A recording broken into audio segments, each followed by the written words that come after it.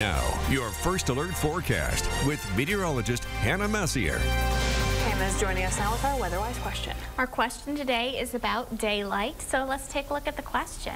Cedar Rapids will have 10 hours and 41 minutes of daylight today, which is close to the same amount Cedar Rapids had on A, November 1st, B, October 24th, C, October 12th, or D, September 1st. I'll let you guys think about the last time we had around this much sunlight, and we're going to look at the Fayette City Cam, where the sun is about to rise. Beautiful, clear conditions all across eastern Iowa. But there is a price to seeing that clear sky, and it's very cold temperatures. We're in the single digits this morning. It's 6 right now in Cedar Rapids, 8 in Iowa City, and 7 in Fayette, with wind chills also in the single digits below 0. Your first alert has wind highlighted on it. That's because we're going to have gusts higher than 20 miles per hour, potentially up to 30 miles per hour for the entire day into the overnight hours. On our satellite and radar, clear skies across all of eastern Iowa. Everyone will have a beautiful sunrise. In your pinpoint futurecast, nice clear conditions all the way through the afternoon, with winds again coming out of the west. Evening overnight hours still clear. That means for your Sunday morning we'll wake up to plenty of sunshine.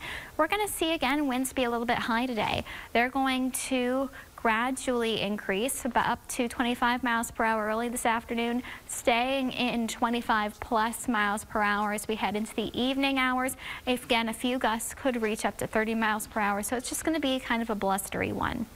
Today, highs actually seasonal for once. That's kind of exciting. 33 in Fayette, 34 in Decorah, 35 in Tama, and 32 degrees in Cedar Rapids, sunny and windy.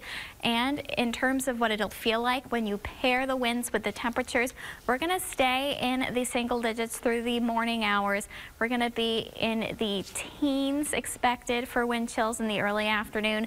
Finally, late afternoon, it starts to feel like the 20s, but in general, it's just going to feel very cold, especially compared to what we've had over the last several weeks.